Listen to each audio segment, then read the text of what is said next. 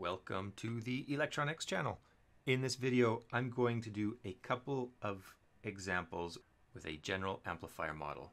This right here is a general amplifier model, and it consists of an amplifier that has an input impedance.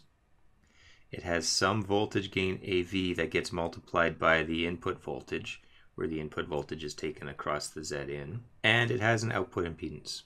And this model can then have an input source applied that itself is going to have some output impedance, which I'll call RS. And then the output of that general amplifier will be connected to some load. All right, here is my example.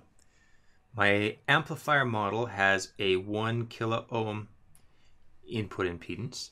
It has a 100 ohm output impedance.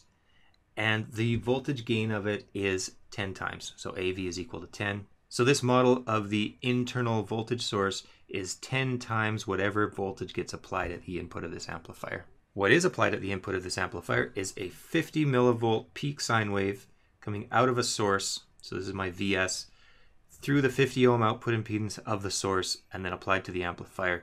It gets amplified and then the output of the amplifier goes through this 500 ohm output load. So the goal of this is to figure out what is the output voltage that we would expect in this circuit.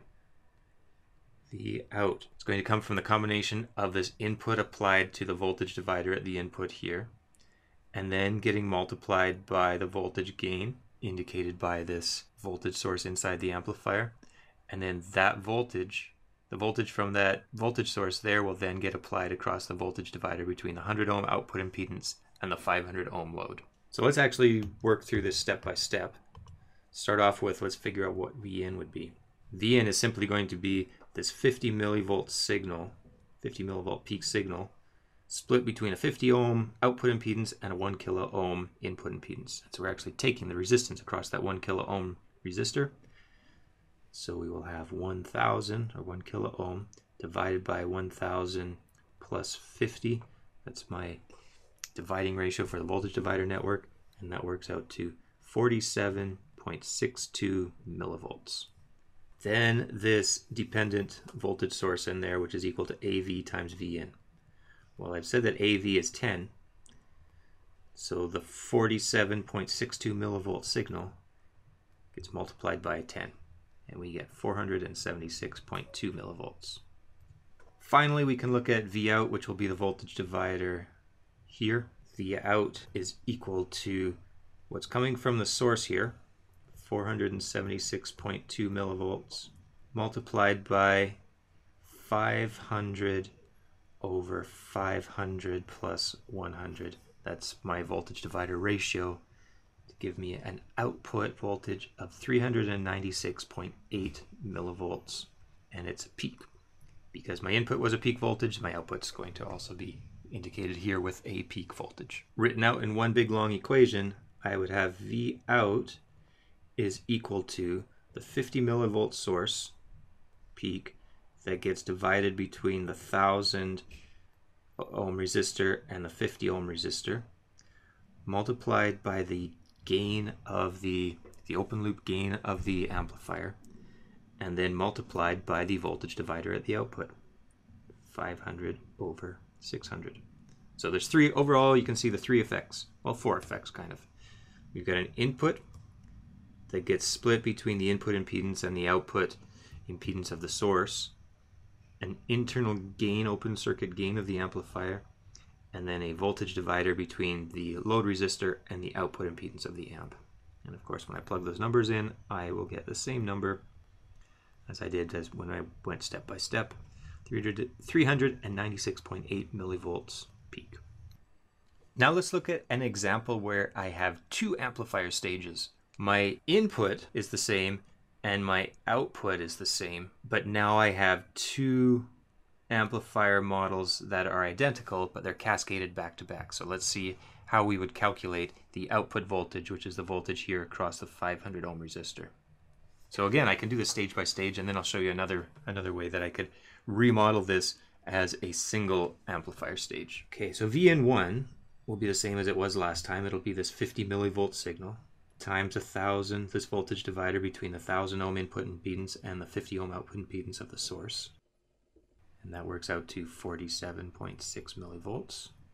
Then the output of the first stage is the input to the second stage, Vn2. So Vn2 comes from this internal voltage source, which will be 10 times Vn, so 10 times 47.6 millivolts, Vn1. And then it's going to be applied to this voltage divider of 100 ohms and 1 kilo ohms. And we're taking the voltage across the 1 kilo ohm resistor, so we'll have 1,000 over 1,000 plus 100. And that works out to 432.9 millivolts. Now the second amplifier stage, I will have 10 times this Vn2 that I just calculated, split between the 100 ohm and the 500 ohm resistor, and I care about the voltage across the 500 ohm resistor.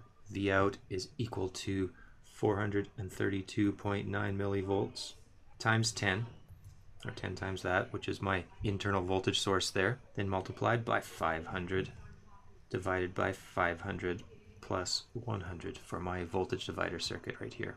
And that works out to 3.61 volts. So given an input of 50 millivolts through this amplifier circuit that I've got in 2 stages here and applied across a 500 ohm output, I get 3.61 volts at the output. Here is the same circuit again, and what I want to do this time is combine these 2 amplifier stages into 1 amplifier stage.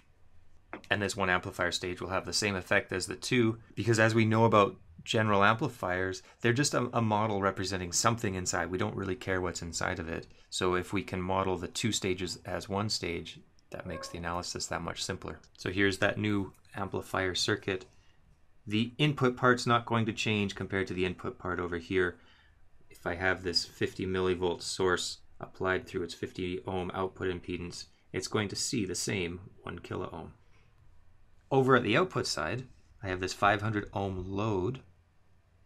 When the signal comes out, it's going to go through the 100 ohms to the 500 ohm load, so my output impedance is going to be the same at 100 ohms. The difference between this circuit and this circuit is that I'm going to have something different for my internal voltage source, my dependent voltage source in there. And basically what it's going to be is the 10 times gain of this step multiplied by the 10 times gain of this step attenuated by the voltage divider here.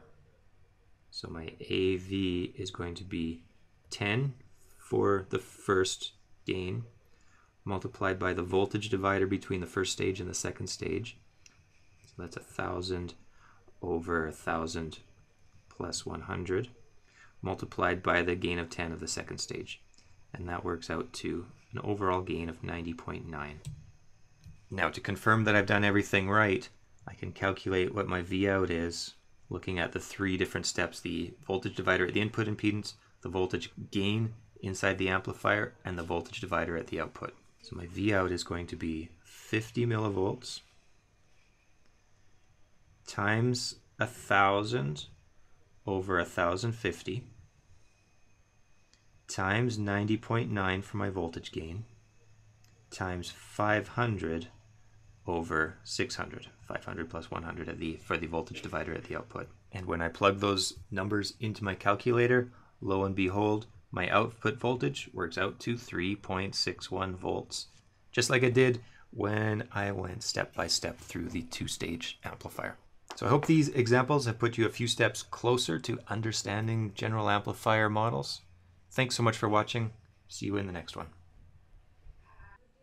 An amplifier model, Z in, Z out, and voltage gain, an amplifier model.